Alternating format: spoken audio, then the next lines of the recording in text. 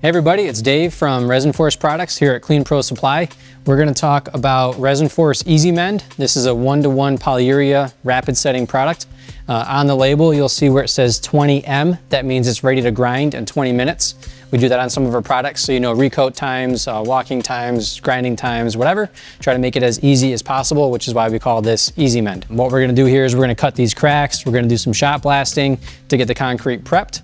And then we'll use this Bosch crack chaser, the BP9 shot blaster, and then some condiment bottles. These are 32-ounce ketchup bottles basically, but they're condiment bottles.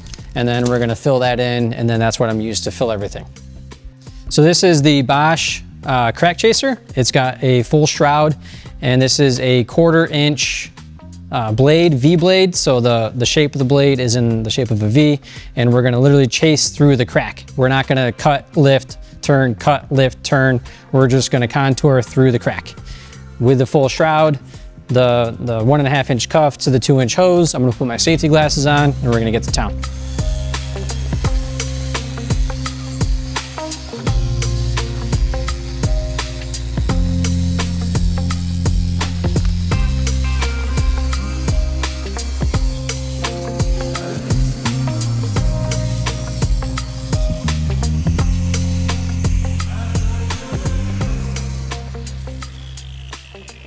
We cut the crack out. You'll notice I did a couple of them twice just because of how wide the cracks were. I wanted to get one on one side and then come back and do it again on the other side just to get both walls of the crack.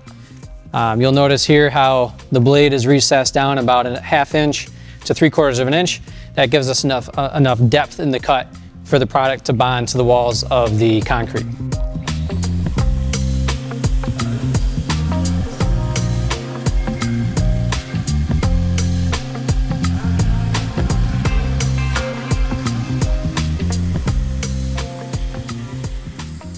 So now I'm going to pick up the shot after shot blasting. We have this little magnet. This magnet's great for doing edges, but for the sake of this video, we can just do this small area. Now we have the cracks cut out. We shot blasted this little area that's going to resemble pitting right here. Next step is I'm going to show you how to mix it, add sand, shoot it into the cracks, and then we can put it over across the pitting as well. We're going to have this condiment bottle that we're going to use to fill it, so we're going to pop this top off. And then I'm going to use a razor blade to cut this tip because we want a bigger tip.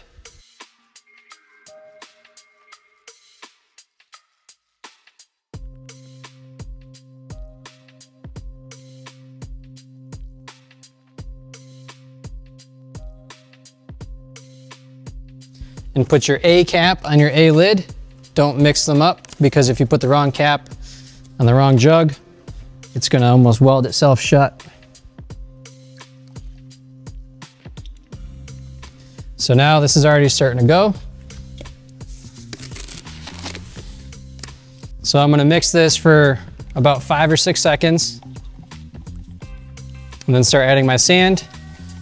I'm adding in about another 8, and if you want to go heavier, 10 or 12 ounces of sand. Now one of the really nice features of this product is the sand stays suspended in the EasyMend. It'll sink a little bit, but for the most part it stays suspended like a slushie. So I'm going to pour this in here. So what I'm going to do is fill this in the joint here, or the crack. Just slightly overfill it.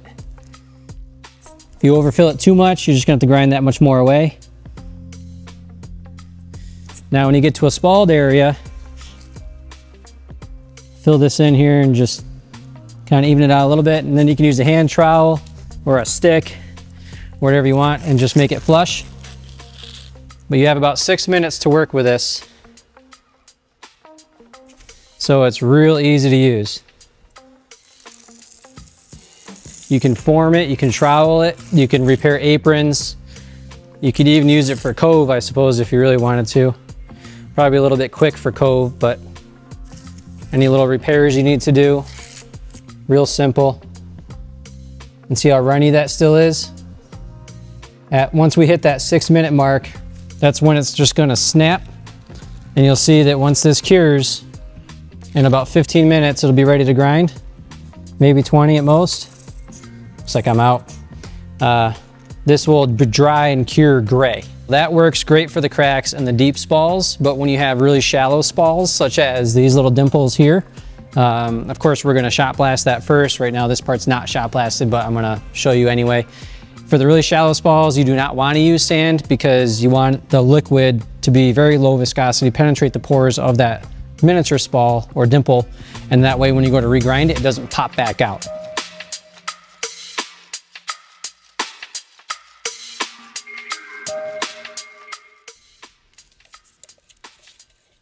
And we'll mix this, if you're just doing a liquid, since we're not putting the sand in and continuing to mix, about 10 to 20 seconds is all you really need.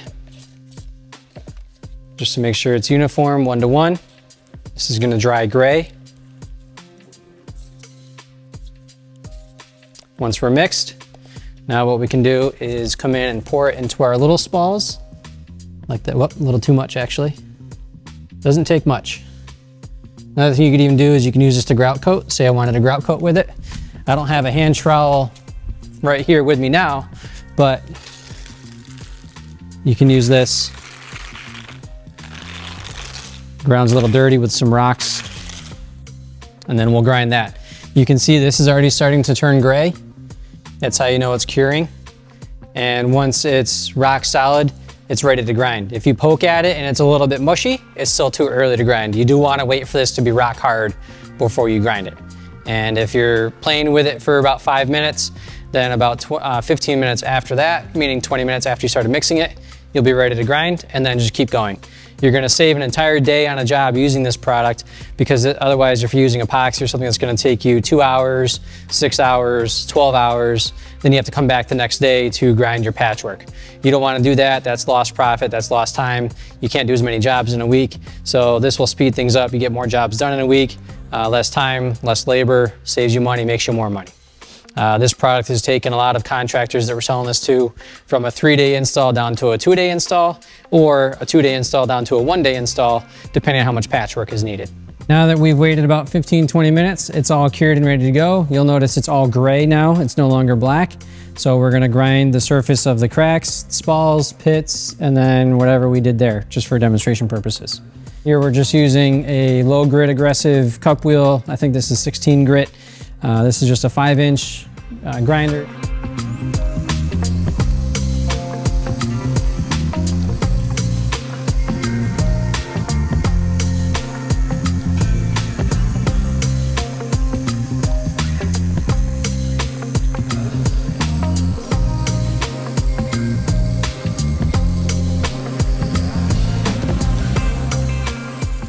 Everything's all ground up, and the idea, of course, is to fully abrade everything. So if there's any low spots, you do need to make sure it's scratched. If you didn't fill it enough, like there's a little spot right here that is a little bit glossy still. So that means I did not overfill it to then be able to grind it flush with the concrete. It's actually a little bit recessed still. If you grind an area and this happens, what you'd want to do is dig it out a little bit and then repatch that one spot and then regrind it again. If you just leave it like this and then you put your epoxy on top of that, it will stick, but it won't bond because it's actually a little bit glossy. Even though it's textured, it's still cured over, the pores are closed up. It's not open like this, nothing's gonna penetrate and bond to it. So you would, that one little spot, you would want to grind a little bit deeper, repatch that one spot, and then finish with your system.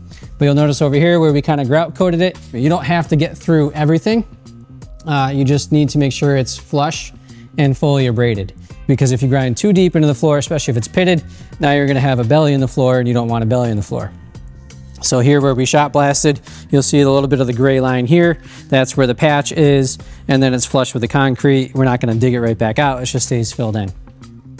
So then what we're gonna do next is vacuum the concrete and then move on to our epoxy coat. Hope everybody had a great experience learning how to use the EasyMend. This is again a 1-to-1 polyurea. You have about 6 minutes to work with it, and then you're ready to grind in about 20 minutes. No odor, you don't have to worry about that as well either. And if you have any questions, feel free to comment on this video or ask questions on the video, shoot me a message, give us a call or an email, whatever works for you, and we're happy to help. Take care.